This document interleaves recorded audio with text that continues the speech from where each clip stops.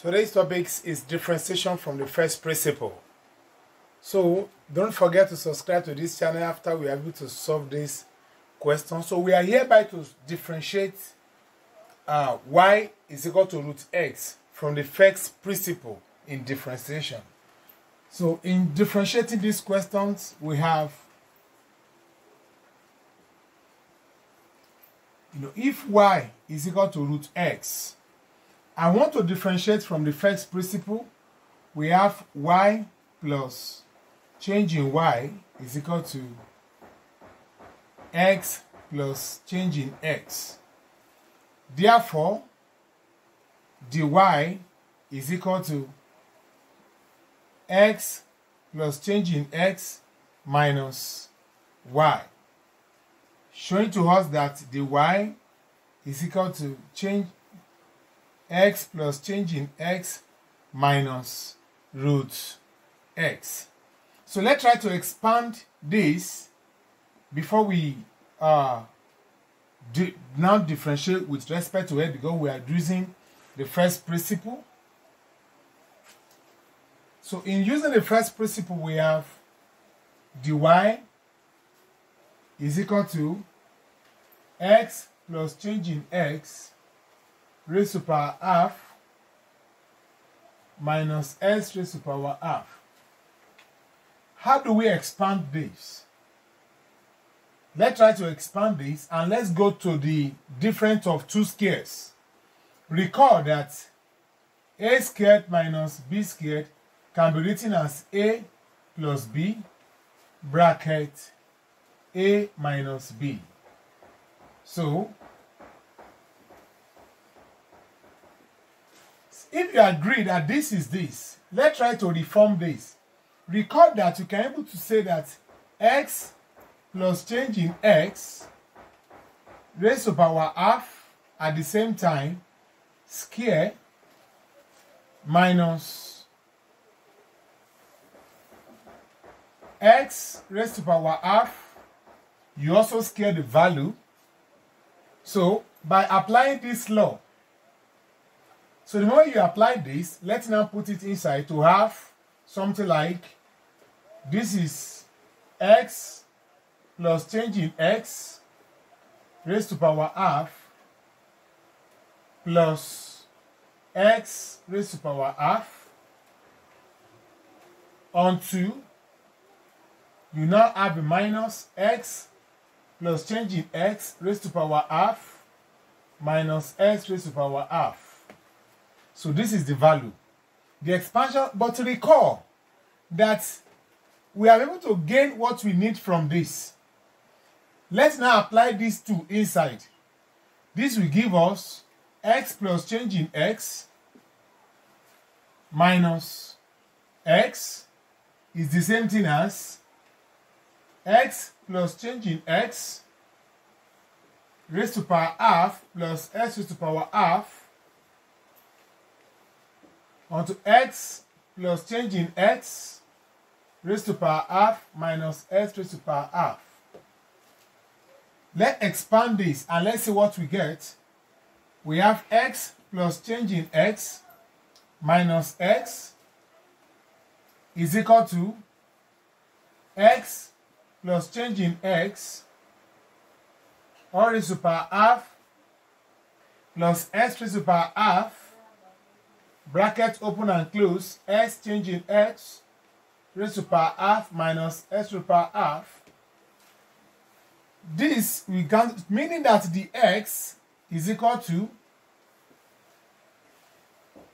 x plus change in x all raised to power half plus x raised to power half x plus change in x raised to power half minus x raised to power half. Our expansion that we need now is this. Our dy is equal to this. So let's make x plus the x raised to power half minus this. Let's make it as a subject of the formula.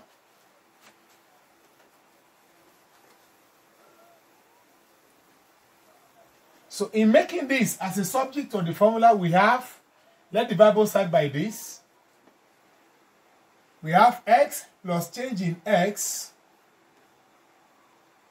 raised to power half minus x raised to power half, which is this, will surely give you the same value as x dx divided by this, x plus change in x all raised to power half plus s raised to power half. So this is exactly what we need in expansions of this. So we are able to prove it. So in expansion of this is the same thing as this. With this proof, we are able to use this proving. We are only using this law to prove it and manipulation. So let me clean this board area. So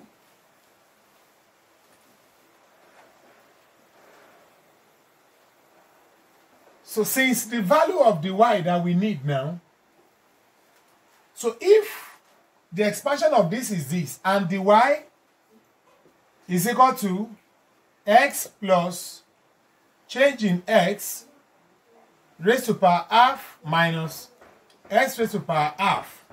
If the y is equal to this, meaning that the y is equal to the x over x plus change in x raised to power half plus x raised to power half. So that is exactly what we need. So if the y is equal to this is what we need exactly. Therefore, let's try to find the y, the x, that is area we are going to, which is the x divided by x plus change in x raised to power half plus x raised to power half. You know, it's divided by the x divided by the x. Meanwhile, the y is equal to the x is equal to the x over x plus change in x raised to power half plus x raised to power half. This division from the roots of fraction, this division will change to times, but to reciprocate, times 1 over change in x. This will cancel this. Therefore, the y, the x will give you 1 over x plus change in x raised to power half plus x raised to power half. So this is our answer, but recall that as the x tends to 0, you have to consider this factor. The moment x tends to 0, therefore we have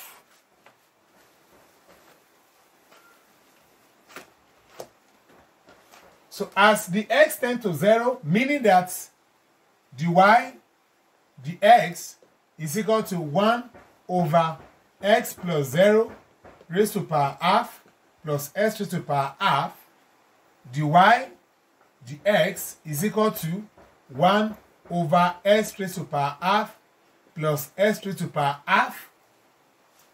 The y, the x, is equal to 1 over. So you remember that they are common and they are the same. So they are like terms.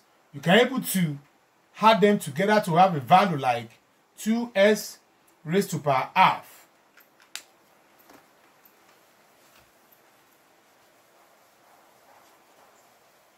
So let's go back to the laws of indices. The laws of indices let us to know that 1 over a raised to power n can be written as a raised to power minus n. So if our dy dx is equal to 1 over 2 dot 1 over s raised to power half. So let's apply the laws of indices to this. We have the y, the x is equal to 1 over 2 dot s onto minus half. So therefore the final answer now gives us the y, the s is equal to 1 over 2 s onto minus 1 over 2. So this is the final answer. But let's cross check. The real formula for differentiation is this. If y is equal to x to the power n, the y, the x, is equal to this n, we multiply x, n minus 1. So we now have y is equal to root x, which is equal as x to the power half. So therefore, the y, the x, we now give you 1 over 2, x on the 1 over 2 minus 1, which is equal to 1 over 2, x on the minus half. You recall that this and this, they are the same, showing to us that what we got from this question is correct. This is the first principle in differentiation. Like this video, share this video for more of this, and thanks for